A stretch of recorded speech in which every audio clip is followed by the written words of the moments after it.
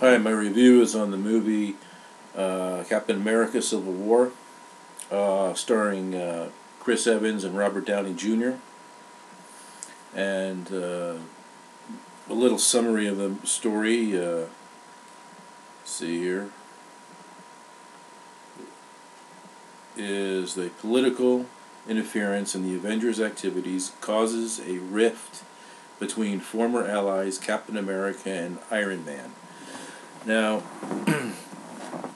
I thought this movie was alright. Oh, too much popcorn.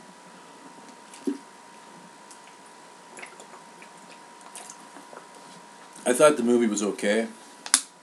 And I know I'll get a shitstorm for maybe some of my criticisms that I may have for this movie. But I was not blown away by it. I think to me, my opinion of this movie, it was okay. It was all right. I didn't think it was great, but I didn't think it was bad either. Thought it was just okay.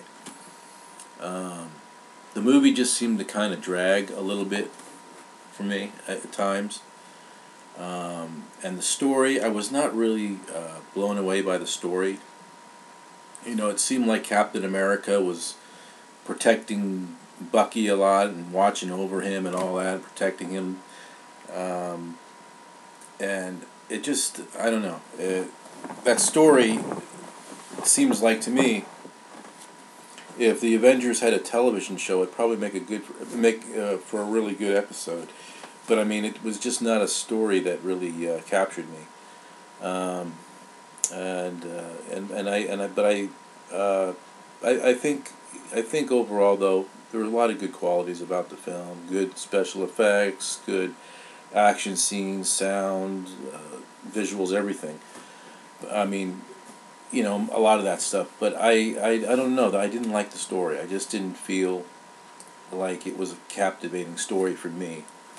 And and there were times I thought the movie dragged, but there were exciting moments in the movie. Yes, the airport scene where all the heroes are fighting each other. That was pretty good stuff. You know, I did like Tom Holland's Spider-Man. Now, he gets and this is a spoiler review, by the way, so I can get that out of the way.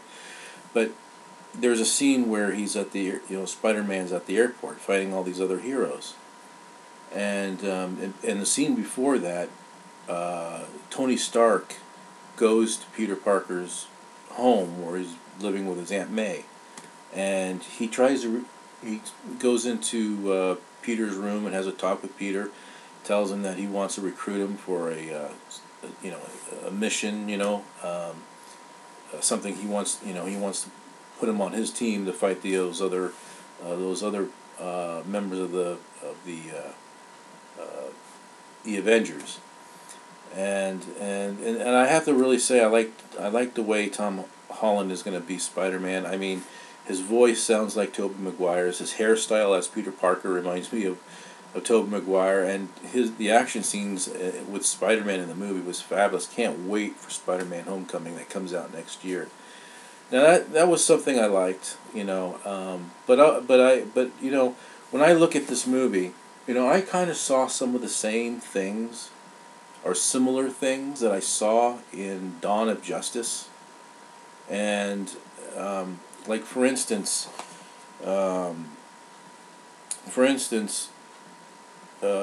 like in Dawn of Justice. Now Dawn of Justice gets criticized, but this movie doesn't get criticized for certain things. It's like in Dawn of Justice, you have a scene where a lot of people die out there, die in Africa, and Superman gets blamed for it. In Civil War, you have a situation where there's a battle going on in Africa, and a bunch of people, get killed, and the Avengers are involved in that fighting. In Dawn of Justice, you have the Capitol building that blew up. Well, in Civil War, you have the United Nations building that blows up. Also, another thing that I noticed is like in Dawn of Justice. Remember, Superman was told by that senator, "Don't get involved in world affairs. We want you to kind of just leave that to us. You shouldn't be going out getting involved in all these foreign affairs and stuff.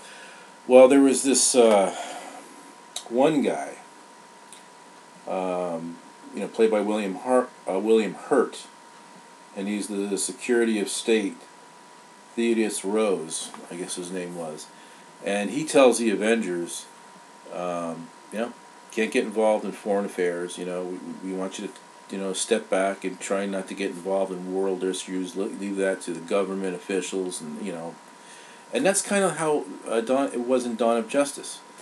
Now another example of how it's like Dawn of Justice is the movie's too long. It's 2.5 hours long. Now, Civil War doesn't get criticized for that, but Dawn of Justice gets ridiculous. Dawn of Justice gets criticized for that, but Civil War doesn't get criticized for that. It's just kind of ridiculous. And I would say that, I would say that the movies are about on the same level. I'm going to buy this. Civil War is 10 times better than Dawn of Justice. I like both films, and if you're going to criticize Dawn of Justice for certain things, well, there are some similarities there in Civil War too. There's the things that I just pointed out. It's a good movie. Civil War is a good movie. I'm not saying it's bad. I give it a B minus. But I wasn't blown away by it, and I really wasn't captivated by the story of Steve Rogers, Captain America, protecting Bucky Barnes, the Winter Soldier. That just didn't captivate me. I mean, if there was going to be a television series of the Avengers, I think that would make for a good episode, but not for a big, for the big screen. But the movie's good, and like I said, it had good qualities about it, good special effects and so forth. But I will say that the movie was just all right.